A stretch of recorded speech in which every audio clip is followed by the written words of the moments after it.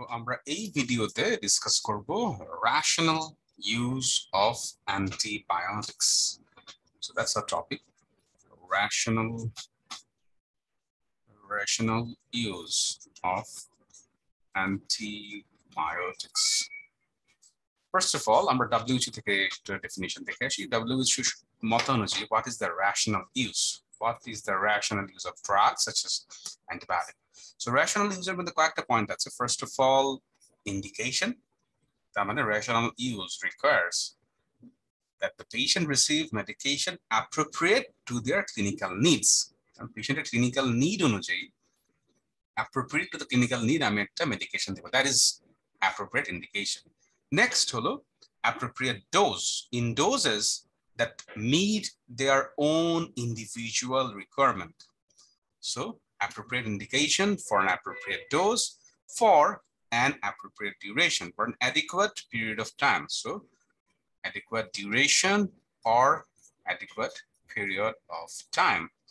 তারপরে যে ফ্যাক্টরটা important, at the lowest cost to them and their community. The lowest cost to them, to the patient and their community. তার মানে according to WHO, the rational use of medicine requires 4 things.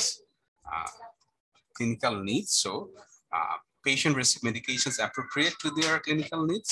Next to the dose.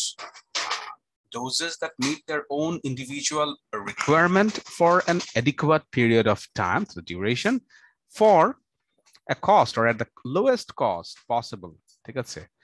So those are the 4 points of rational use of medicine, such as antibiotics. So that is the WHO definition. Next holo, আমাদের এই যে rational use করছি, rational user goal কি? Goal holo very simple. Number 1, better care. So proper treatment of the infection. Number 2, decrease the resistance. And number 3, obviously, decrease the burden of cost. Decrease the burden of cost in the community. আমরা যদি rational use করি, obviously, এই জিনিসগুলা আমরা achieve করতে পারবো. And how can we do that? ঠিক আছে?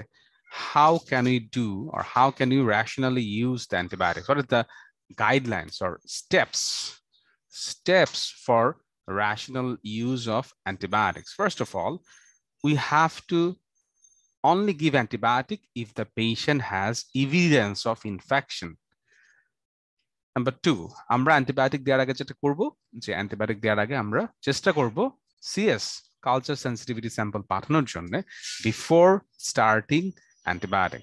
And then we change the antibiotic according to the CS results. We give the antibiotic in an appropriate dose and appropriate duration in the appropriate patient. Additionally, we consider the cost. Obviously, এটা একটা part point ছিল, আমরা cost consideration করব, lowest cost যে drug আছে সেটাই দেওয়ার চেষ্টা করব. And we also consider other factors. Key factor আমরা হিসাব করব. First of all, the site of infection. এক site আমরা এক ধরনের antibiotic দেই. The type of infection. কি ধরনের infection is it severe or mild infection. And then patient factors such as age. Younger age একরকম আমরা ট্রিটমেন্ট দেব, older age একরকম, pregnancy কিছু ড্রাগ আছে যেটা প্রেগন্যান্সিতে contraindicated.